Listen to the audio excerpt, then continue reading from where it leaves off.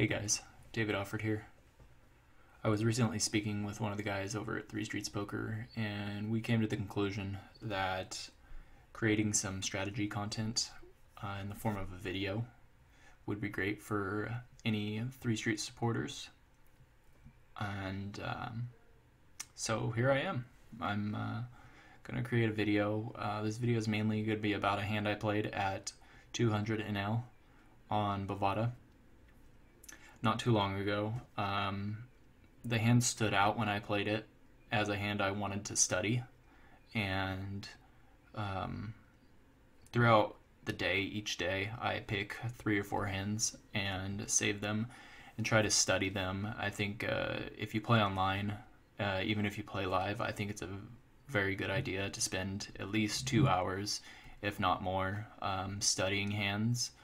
And the best way to find hands to study or situations is to look at the situations you've played. So this hand I was playing in a situation. I don't have the hand, or I can't find it in my database. So I recreated it in a hand replayer, which I think is totally fine here. I will just go ahead and show the hand and talk about it a little bit. So here the first 2 seats fold. This guy should actually be on the button. He shouldn't be on the cutoff. I have him raising the cutoff, but he's actually raising the button.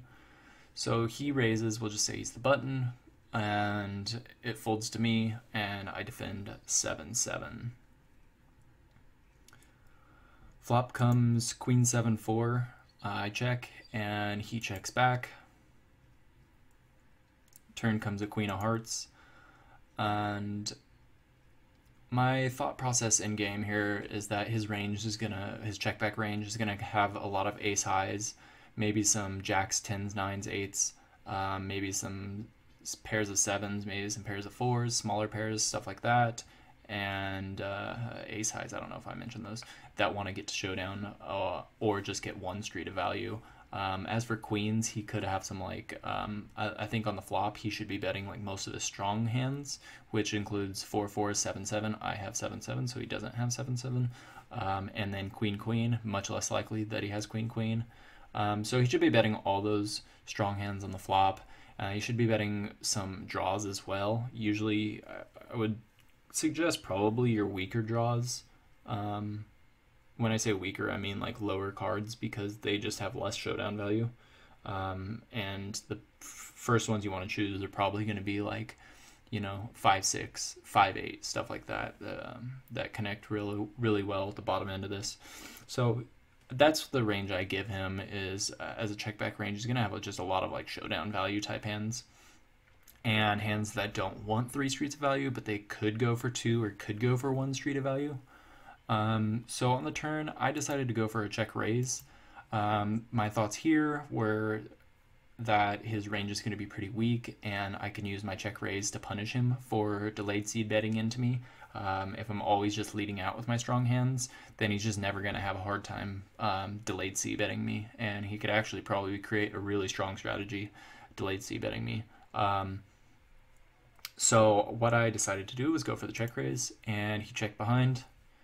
And the river came a 9. He could have a full house, 9's full of queens here, or queen 9. I kind of doubt that he's going to have queen 9 here, because he probably would have bet that on flop or turn. I doubt he's... most reasonable players probably checking back queen 9 on the flop. I don't see any reason to be betting it. It's not like that great of a bet unless he has like queen 9 of spades, and sometimes betting it and trying to get value from flush draws. But then again, still he's just going to get punished by my check raises a lot on flop, so it's not that great of a hand to be betting. So I don't really expect to be beat here that often. Maybe 3 combos of 9-9 that he could have here. Other than that, we just were ahead, and I think going for the check raise is just going to be a really powerful play again. Again, we can use it to punish him for his thin value bets on the river, and we can use it to get some of our hands to showdown, like ace high. So he just doesn't push us off of ace high all the time. We punish him pushing us off of ace high. So I go for the check again, and he decides to check back, and he mucks, and I win. So it wasn't really that interesting of a hand. We didn't really do much here. But I found it really interesting in the way I played it, and I kind of wanted to look at the theoretical standpoint on it, or look at from a theoretical standpoint and see like what I could have done better and why I should be doing certain things. And so for that, I used PO Solver, which is a GTO solver. There's a few of them on the market these days. GTO Range Builder, PO Solver, Simple Post Flop, to name a few. I use PO Solver. The version I use is PO Solver Pro. It's probably right around $1,000 at this point in time. If you go over posolver.com, you can find it there and find the pricing on the different versions. So with this hand, what I did with this program, I put in the bet sizes that I believe he should be using or that I just want to use. And then I put in the board, I put in the starting stack, or effective stacks, and then the starting pot, which is post flop. And I use 5-10 blinds as the sizing in this program. Just it makes this program a lot easier to use. And then the hand ranges go up here.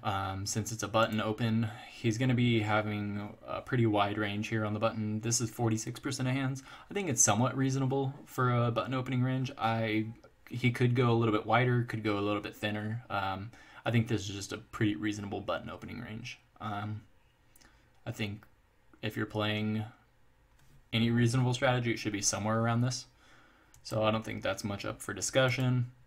I'm in the big blind versus the button, so I'm going to be 3-betting pretty much all my 10s, all the way down to 10s, and some of my 9s, and some of my 8s. I'm not 3-betting 8s all the time, and I'm 3-betting my suited connectors at like a 25% frequency, and then like my smaller suited connectors and suited gappers, I'm betting at a larger frequency, and then at the top end of my range. So I'm 3-betting a more polarized range here. So this is what my flatting range in the big blind is going to look like most of the time. I think I do have some like 3-4 suited or maybe even like more suited suited hands in here. And I may have more offsuit hands. But for the most part, I think this is a pretty reasonable representation of a big blind cold calling range versus a button open. So I don't think that it's that important that we get this exact, but it is, it's pretty close to what I think is reasonable. The board, again, is Queen 7-4, 2 diamonds and a heart. I solved this already for multiple bet sizings.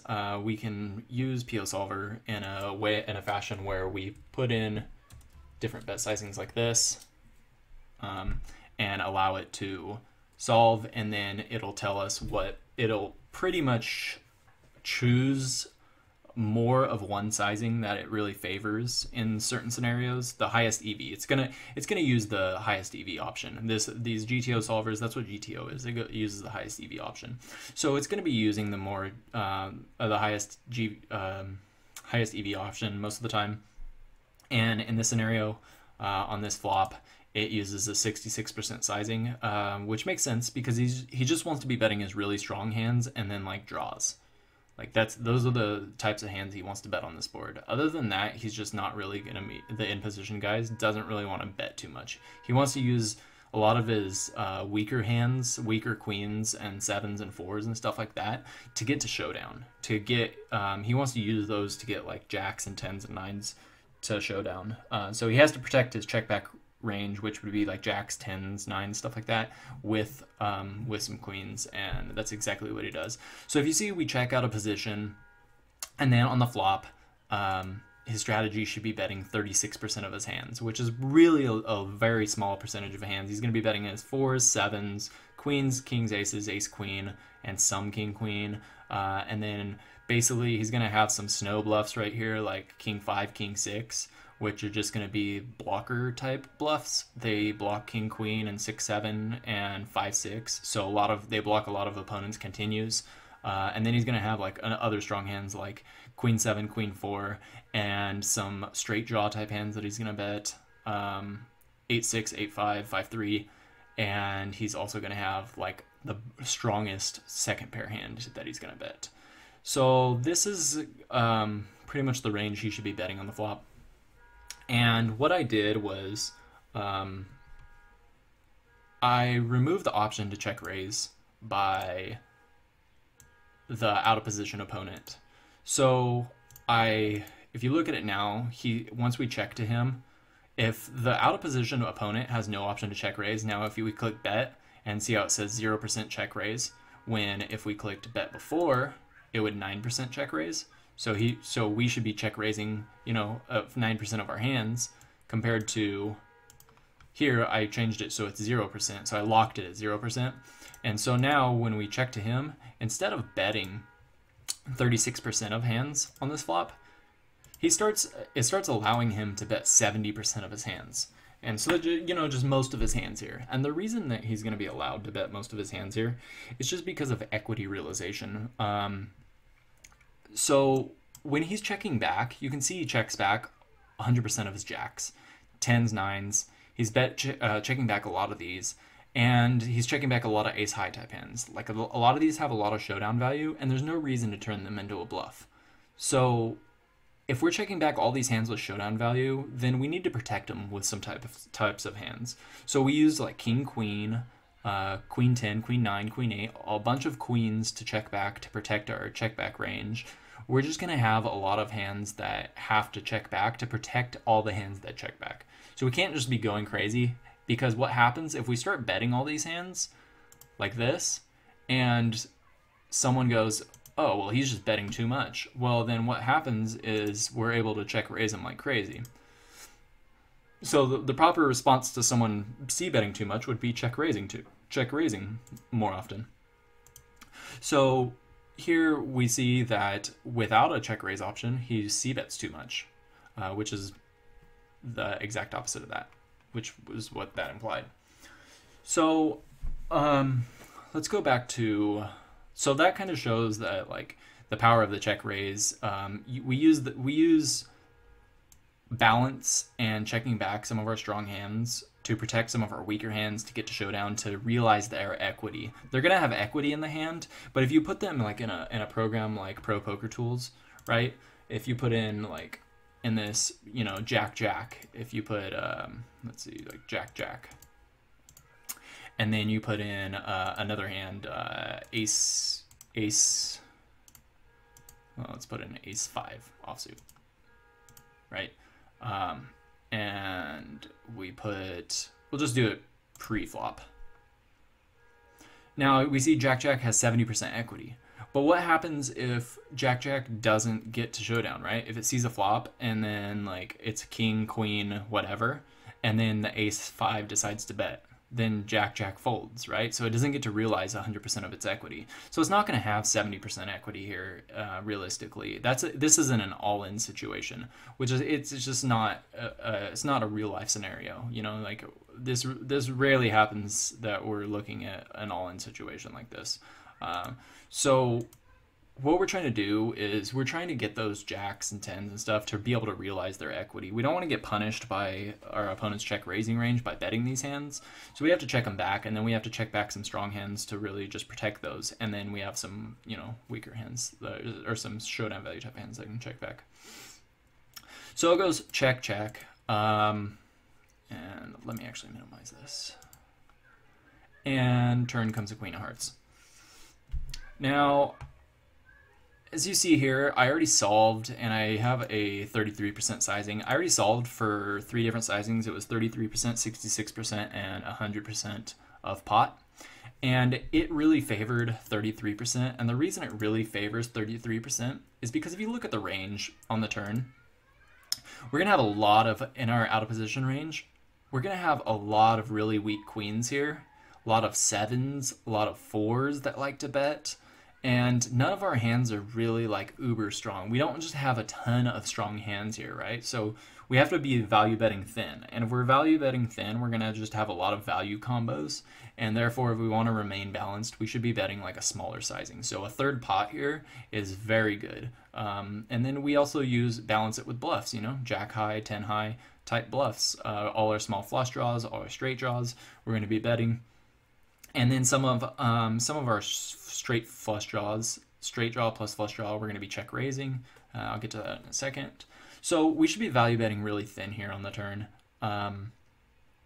And therefore we should be using a small sizing. This was really something I learned about this spot, and poker in general. You know, it's a game that you can learn a lot about if you just do a lot of steady work. And this is something that really I found interesting, was that you use a really small sizing here, but it makes sense because we have a lot of weak hands. We don't have a ton of strong hands, so we're not betting a polarized range here. We're just going to be value betting a merge range. Like, this is a very thin value range. Now, if you see like the ace highs, we're not going to be betting like ace highs and king highs that often.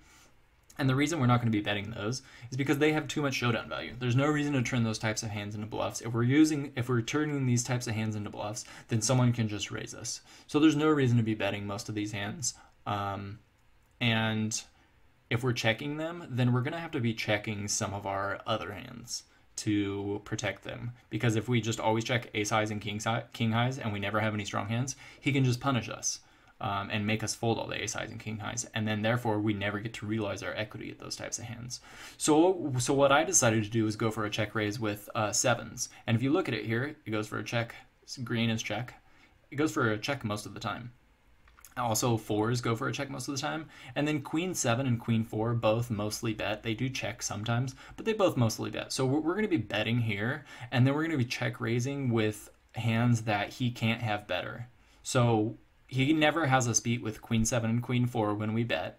And then he never has us beat when we check raise with 7 7 and 4 4, because he's never going to have queen queen on the turn once he checks back. He's never going to have queen 7 and queen 4 because he would have bet those on the flop. So he's capped, and we can punish his capped range by, if he decides to delay seed bet, then we can punish him with our really strong hands. So if he bets with like queen jack, we can just punish him with a check raise. So that's what I did, is I went for the check raise. And if you look at the check raising range, if he did go with a bet, we would be check raising 13% of the time. And this is actually using a small sizing. We're not even 3x here. It goes 65 chips to 166. I think it would favor something like 240 chips here, maybe even like 300 chips, just a lot larger sizing. That way it can shove the river a lot easier. Therefore, the raise amount, it should probably be right around 10% or 9%, I would assume, with a larger sizing. But because it's going to be more polarized. But I think, I mean, even with the sizing, we can learn something from it, and that is we're check raising with our strong hands, sevens, fours, some queen 4, some queen 7, some ace queen, some king queen, and then a lot of bluffs. We're going to be check raising with flush draws that block their value hands. 7 8, they block king queen. We block queen jack that we're going to be check raise bluffing with flush draws. And then for the most part, we're going to be check calling with like our ace high flush draws that have a lot of showdown value still, and they still have a lot of equity in the hand. For the most part, we don't really want to be raising our strong showdown value hands. There's no reason to. I think a lot of people make the mistake of going, oh, well, he bet here, I think I can push him off a hand. Well, you don't really need to push him off a hand, because like a lot of his range you're still ahead of with like ace jack, ace 10, ace 9, ace 8, stuff like that. So really trying to see showdown with these hands is really good. And then, if we go back, it does bet a little bit of ace 4 and ace 7. Both have a pair, though. For the most part, though, he's just not going to be betting those. So that's what we do with the check raise. We are going to be punishing him for thin value bets. And then we also balance it with some like combo draws, like 8-5 suited of diamonds and hearts, 8-6 suited, stuff like that. And that way we'll have straights if the straights ever appear on the river. So let's go check and look at the 9 of clubs river is what it was. And we'll look at the strategy for out of position again. Out of position should be value betting king 9 here, pretty much any 9 other than the ace 9. And it looks like ace 9 goes for a check call to protect its checking range, which is reasonable. I kind of find this odd that it's betting smaller ones and then check calling with, I think it's check calling. I don't see it check raising ace 9. Yeah, it's check calling with ace 9. So I find it odd that it, instead of betting with ace 9 and then check calling with the weaker ones, it check calls with the stronger one and then bets with the weaker ones. And I guess he's just getting thin value here. And then it balances it with some, obviously some full houses, some 7-7. It does check some 7-7, but for the most part, I think it is betting here on the river. And then it's check raising 4-4. So you can see it also checks some queen 7 and queen 4. So it really mixes hands everywhere, and as long as you really understand what you're doing with your whole range, you can help other hands in your range get to showdown a lot better. And check raising is one of the most powerful plays to be able to utilize in your arsenal to get hands to showdown, to realize their equity. So now you see we're checking all our ace highs and a lot of our king highs still. We still don't need to turn them into bluffs. We have a lot of weaker hands that if you see, like all the queen highs, jack highs, 10 highs, all these weak hands are the ones that are red. All the ones with showdown value are going to be checking. So there's no reason to be turning those ones into bluffs. We did turn a little bit of king 8 here into a bluff, and I think the reason we would be turning that into a bluff is just it blocks king queen, blocks 8-9, blocks 8-7, blocks king 9. It's just going to be a lot. It blocks a lot of his calling range. So it's actually a pretty good combo to be bluffing here, along with like jack 10. Jack 10 is going to block 10-9, jack 9, queen jack. I don't think it has really much 10-7, maybe 10-7 suited. But yeah, for the most part. So you can see that using the check raise is really powerful in getting other hands to showdown and really punishing him for trying to not let us get to showdown. If you're not using the check raise enough, it's something that you really should be using to help other parts of your range. And that's the reason you want to be able to help other parts of your range mainly, because if he's just blowing you off these hands, then there's going to be a lot of hands that you would have won with ace high, or you could have chopped, stuff like that, where you just had a lot of value in the pot and he's just going to take that value from you. So especially if people are overseas betting, check raising is the way to go. So I thought that was a pretty cool hand, and I hope everybody finds it interesting. It's a pretty quick analysis, and leave a comment and let me know what you guys think. If you guys want to see another video on something else, leave a comment and let me know what your thoughts are. Alright guys, if you're looking for a place to play, you can get 27% rake back by using the bonus code HAPPYRB at americascardroom.com.